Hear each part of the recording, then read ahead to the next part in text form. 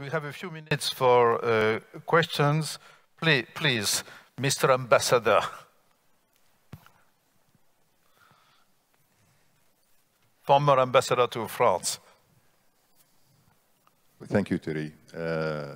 Minister Fahmy, welcome to Abu Dhabi. My name is Ali Ahmed. I'm from Ministry of UAE. You mentioned an active foreign policy.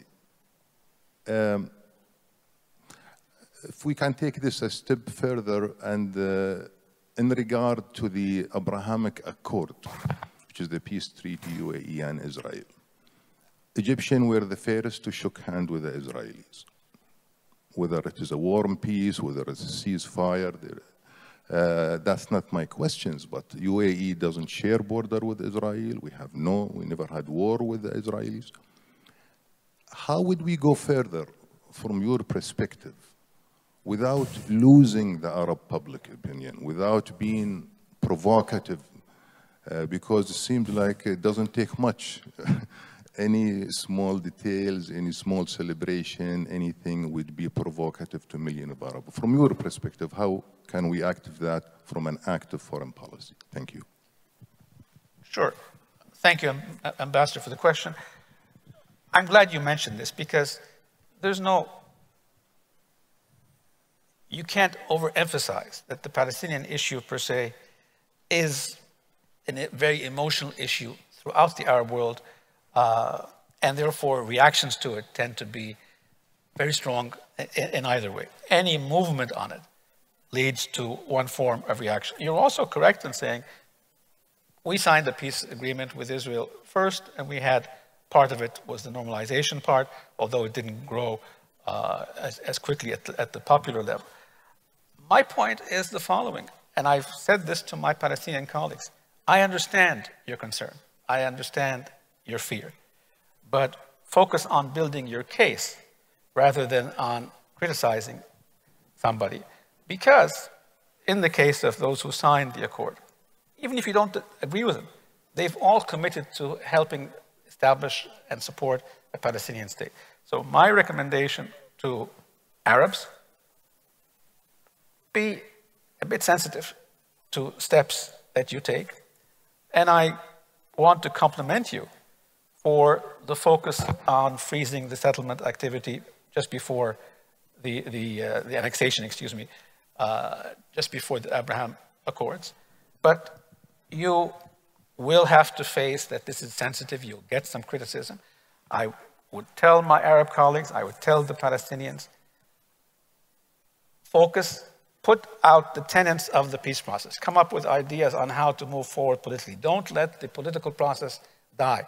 I don't see today, because of the coalition in Israel, which is very, very strange, but it also reflects a search for identity after 5 elections. I don't see significant early progress on the peace process.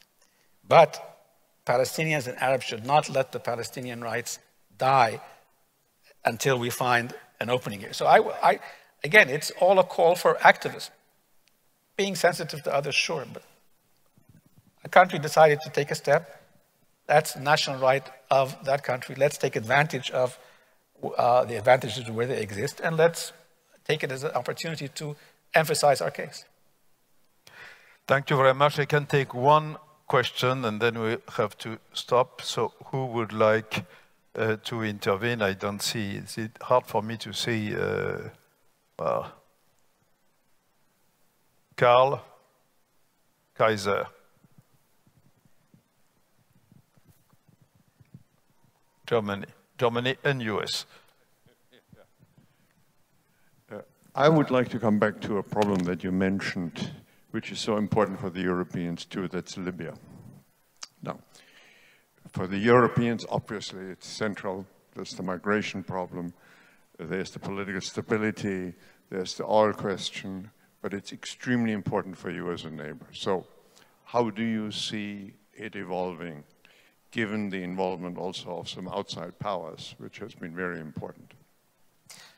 Well, to be very candid and straightforward, I actually feel that outside powers who are facilitating or supporting the inclusion of outside military forces are taking detrimental steps in the process. Outside powers who are trying to help push the political process, it's understandable because you had in Libya a failed state. And presently now they're trying to agree on how you create a leader, how you actually create a state. So Libya will require international support to reach a political solution. I support that, but I don't believe that fighting the military battle with outside powers is in any way helpful, and I can, without exaggerating, that could very easily lead to regional conflicts of a military nature, and I don't support that. So let's try to get the Libyans to the ballot boxes. Let's try to get them to establish a government with a unified military and security forces. They will stumble. Let's help them as they stumble in that process. But sending in more troops, foreign troops or fighters, is frankly not only illegal, it's immoral. Well, thank you very much, Nabil. Unfortunately, the best things have to come to an end. In fact, it is a very good introduction to the rest of the day, and particularly the next session, which has to do with the Middle East and the outside powers. So thank you very much again, and we move now to the next session, and we are on time. Thank you very much. Thank you.